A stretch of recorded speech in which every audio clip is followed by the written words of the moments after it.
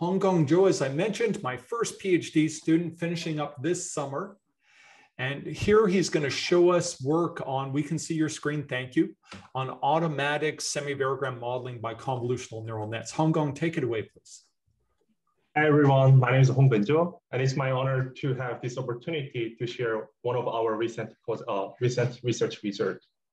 Today, I will be talking about automatic variogram modeling with a convolutional neural net. And in this project, Dr. Perch and I have been participating. And here's the executive summary. In general, modeling variogram remains highly subjective due to the sparsity data, measurement noise, or ambiguity in the experimental variogram. So we propose a data-driven automated variogram modeling method with a convolutional neural net, which we named ASMC to improve the utilization of the spatial information. The ASMC is demonstrated in the 3D subsurface models, resulting in 96% of accuracy and high computational efficiency. With the optimal design of the convolutional neural net, we can expand its application to a wide range of the spatial modeling projects, including the geothermal, solar, or wind energy, as well as environmental remediation, as long as they need this spatial continuity assessment. So here are the agenda for today's presentation. In the introduction, we will review how to calculate the variogram and what are the ambiguity in the experimental variogram, as well as previous automated modeling methods. In the methodology part, we will briefly review the artificial neural net and then convolutional neural network, which will be used in our proposed method. And in result, we will show you the two demonstration results of 2D spatial model. One is the synthetic data, and the other one is the real data from the North Cowden field in West Texas. In the end, we will summarize our discussion. So what is the variogram? Here we are looking at the 2D spatial data, which is for porosity. And from there, we want to compute their continuity model. So what are the correlation over the length? That's our question. So to do so, in a conventional geostatistics, they use the variogram, which are defined by this following formulation. In this formulation, this H indicated over distance over two data points, and the Z is the variable of our interest. And there's ZU and ZU plus H are the two data points which are having the distance of H. Of course, there are more than one data point over the H distance. We need to find the RDMR and then get the mean by in this way. So to get the pair of the data, we need to define the search template, which consists of the lag interval or interval tolerance or azimuth tolerance, and so thus. So, and once we define this search template, we can compute the experimental variogram, which are shown as the black X dots. And from the given experimental variogram, we need to compute this continuous variogram model, which are best fit to the given experimental variogram. And from here, we can get a one variogram model, and then we can use this one for any further analysis or tweaking. However, even though we often expect to have a one unique experimental variogram, but these experimental variogram are not determinant and can vary depending on the different search templates. Here are some examples. Even though we calculate the experimental variogram from the same data set, based on different search template, they end up with three different variogram models. And we don't know which one is more correct than the other one. Of course, if you have years of experience in the geostatistics, then you may know what are the rule of thumb and what are the general rule for getting the more realistic variogram model, but that may not be readily available for every cases. So that's why it's also important to make this process automatically and remove this ambiguity and subjectivity issue. And here are some previous automated variogram modeling approach. There are two main methods. First one is the least square, and the next one is maximum likelihood. Least square minimize the misfit between the experimental variogram and the variogram model by using the optimization scheme. So it's really straightforward and can be coupled with any type of the optimization algorithm.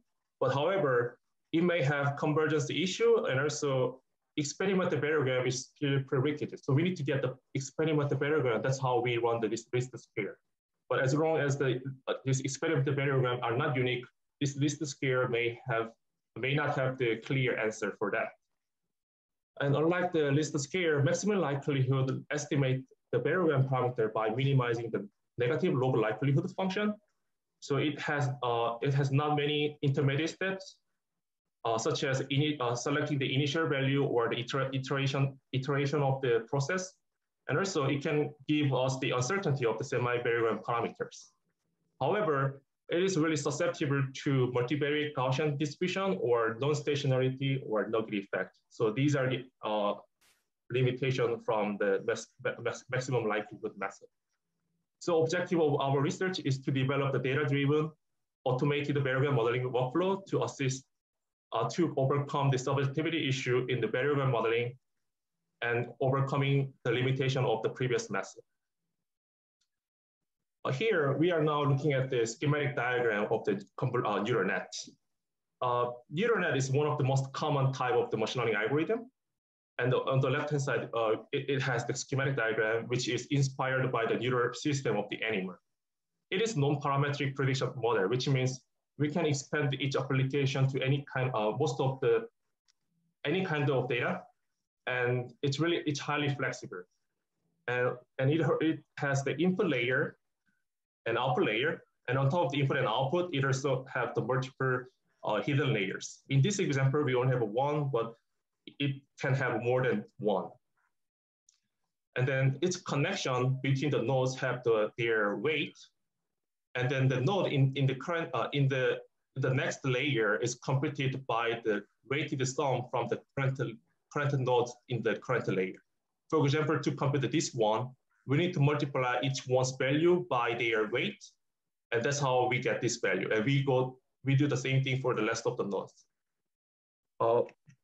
By using the different activate function, we can import the non-linearity, and sigmoid, ReLU, or hypertangent are one of the famous and popular activate function.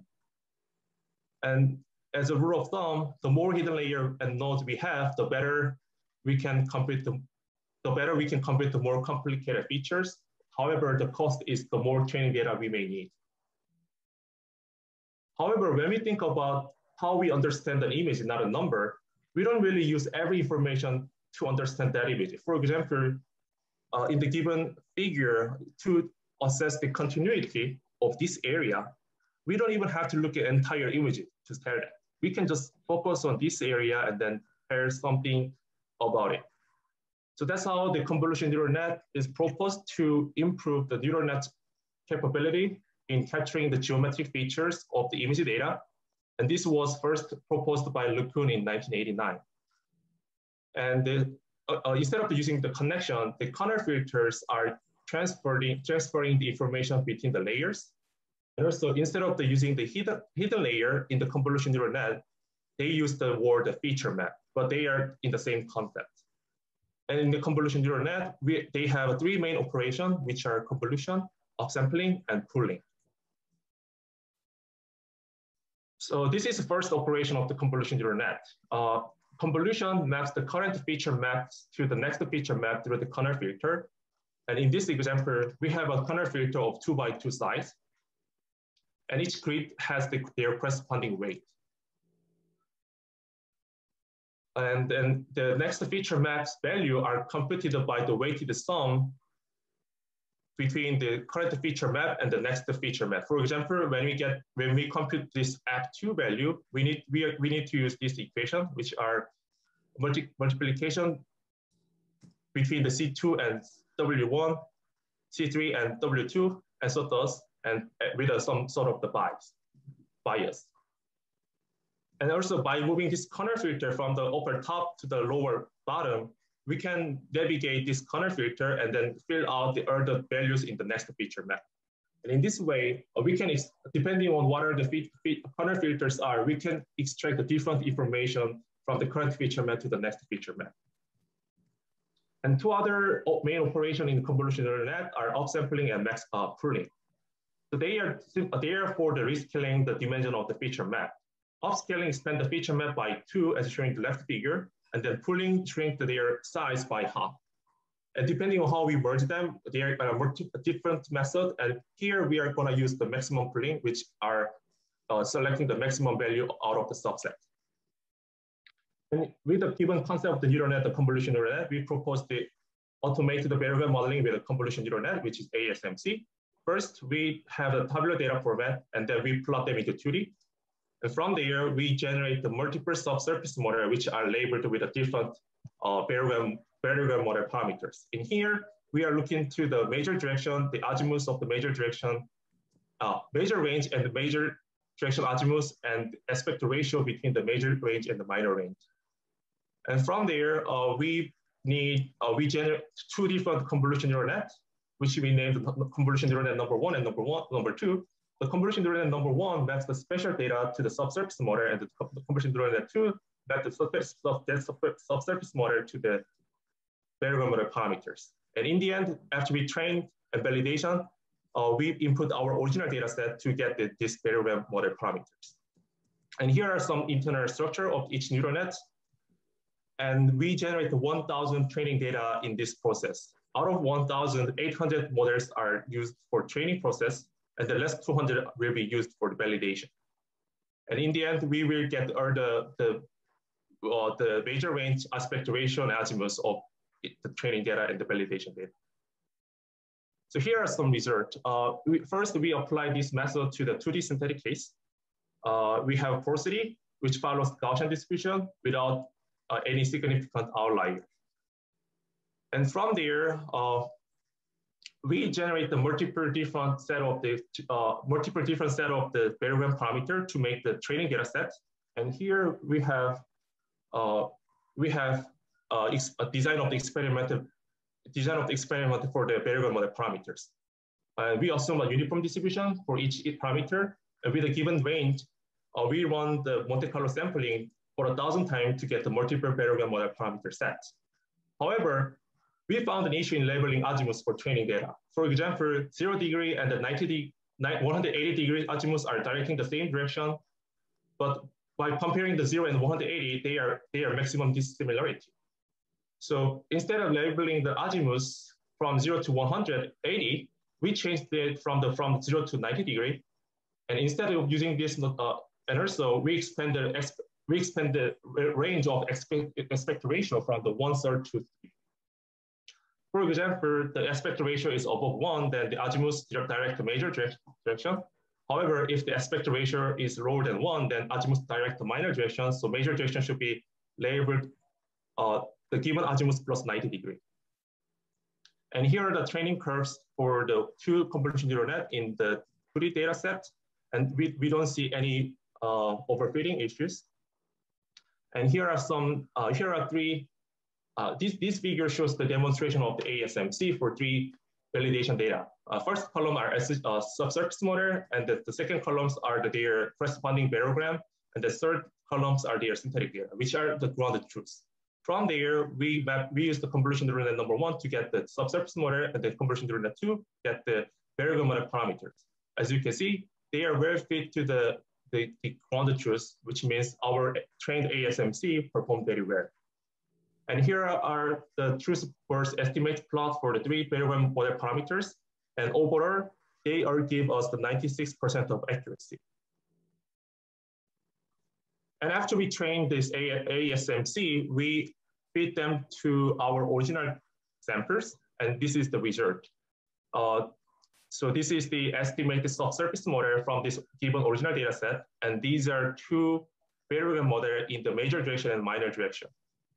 And they are, so after we get this, as a validation, we also compute the experimental variogram, and they are very fit to their experimental variogram.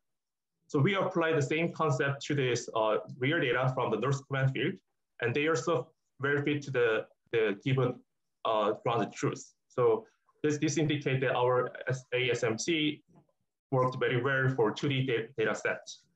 And here are some computational time summaries. So overall, it takes about 20 minutes in my local computer, which is, and also most of computational time is taken by the generating the training data. So if we can shorten the time in the generating training data, then we can make it more feasible. And here are the key points. Machine learning-based ASMC successfully estimate the variogram model parameters of 2D sample spatial data, and it requires the minimum prerequisites, so it has no ambiguity or subjectivity issue. Also, entire workflow can be complete within the manageable computation time, and also their flexibility allow us to expand it to application to any different type of the features. Thank you for listening, and this is what I prepared today. And if you have any questions, feel free to ask. Honggeun, thank you very much for the presentation. Let me just emphasize one point. Even it doesn't matter if you're using multiple point statistics to do your subsurface models. If you're using deep learning GANs to do your subsurface models, you still care about the variogram. The variogram is still being used all the time for the continuous properties simulation in our workflows, but also the variogram can be used for all kinds of estimation problems, spatial bootstrap for uncertainty. The variogram is still a very powerful tool. All right, any questions or comments about Honggeun's work on machine learning-based automatic variogram modeling?